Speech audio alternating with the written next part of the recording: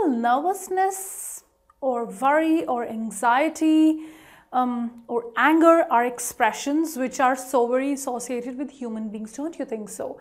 Well, if these are normal human expressions, definitely there are going to be words or phrases which you could use to express your anger and frustration, or for that matter even nervousness, so, or for that matter even your worry. So what are these different phrases or words or idioms through which you could express your worry or nervousness? Are there situations wherein we are really nervous about something and we're not able to express it as openly because maybe we are falling short of words? But you won't fall short of words anymore, because here you will learn about many different expressions which you can use to express your worry or nervousness. Well, you all are once again most welcome to Tutorials Point. Let's go ahead and learn about what are the different ways in which you could express your worry or nervousness. Bated breath. What is bated breath? When you're like that, you're just your breath is so fast, and it could be either due to excitement or it could be due to nervousness, but you're just panting and you're waiting with a bated breath for the results. That is when you're extremely nervous, and I mean, this is the perfect expression to sort of express that kind of a feeling.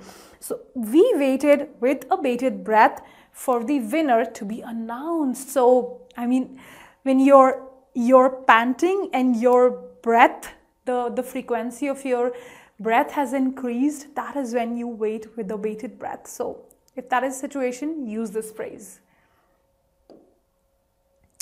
Make your blood run cold. Well, when does your blood run cold? When do you start to feel chills and shivers? When you're so nervous, when you're so afraid of something.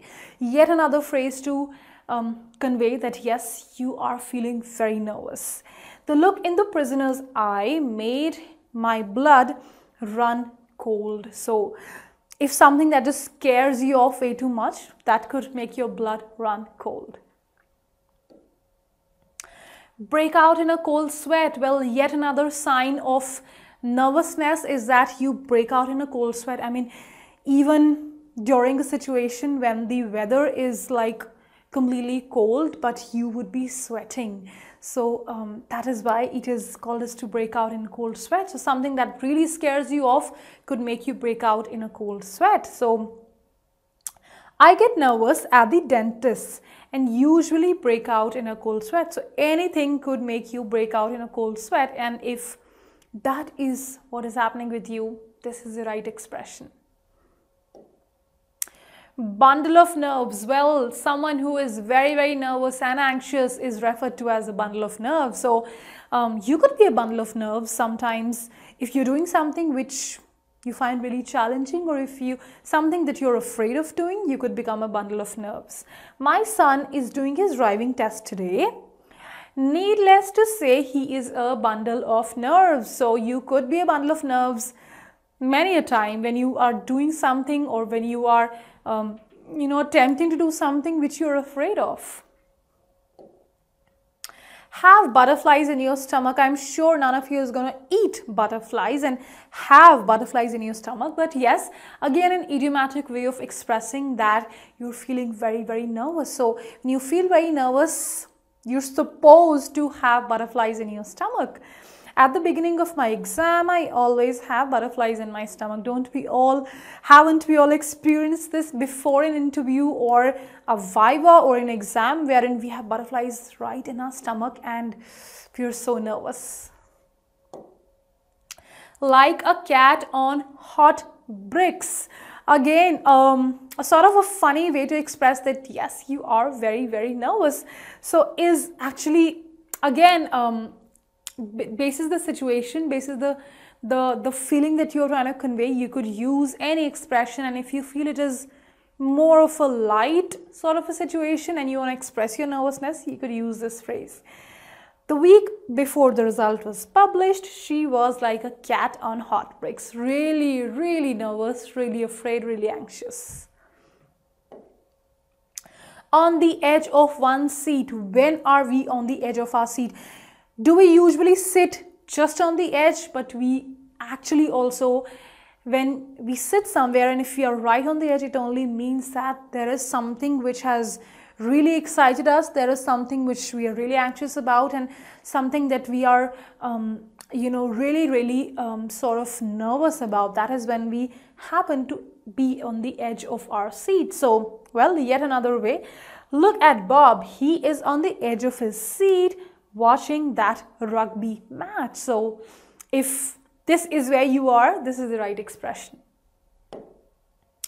Get your fingers burned. So when you get your fingers burned, when you probably have tried something and you've just failed in it, and that failure has sort of overtaken you, your thought and mind, and you're so afraid of that failure and you're so nervous because of that failure, that is when you've got your fingers burned. He got his fingers burned so badly in the last elections that he decided to withdraw from politics. Well, what a pity. But yes, it might happen to anybody. Jump out of one's skin. Do you really jump out of your skin? Well, I'm sure none of us does. But yes, an idiomatic way of saying that I was so nervous that I just jumped out of my skin. I was so anxious, so sort of afraid, so fearful that I just jumped out of my skin. Jane nearly jumped out of her skin when the horse put its head through the window. So if suddenly you happen to see something that just scares you off, you could jump out of your skin. Shake like a leaf. Again, a very funny and again an idiomatic way of expressing that you're very nervous. Usually whenever we are nervous, our legs wobble, don't they? We just end up shaking like a leaf. So that is again, what it means. When you're shaking like a leaf, it means you're very nervous. At the beginning of the interview, I was shaking like a leaf. Yes, very sort of sad, but true. Whistle in the dark. So when you whistle in the dark, it only means that you are very nervous, but you're just trying to cover it up. And you don't want to let other people know that you're feeling very nervous. So you try to hide your fear in a frightening or a dangerous situations. I mean, you're completely chickened out, but you don't want people to know that you are very nervous and very anxious deep inside. That is when you whistle in the dark. Tom looks confident, but he's just whistling in the dark. He knows he's going to lose his job. So aren't there times wherein we don't want people to know that, okay, I'm very nervous. Aren't there times where we try to cover up? So such situations are actually referred to as whistling in the dark. Well, different idioms, different ways and expressions to express that yes, you're feeling very nervous, and you could use any of them in your language to upskill the way in which you speak. Well, I will see you again in the next video with yet another amazing and interesting topic. Till that time, keep learning in tutorials with Tutorials Point and Tutorix, and do not whistle in the dark. Have a good day.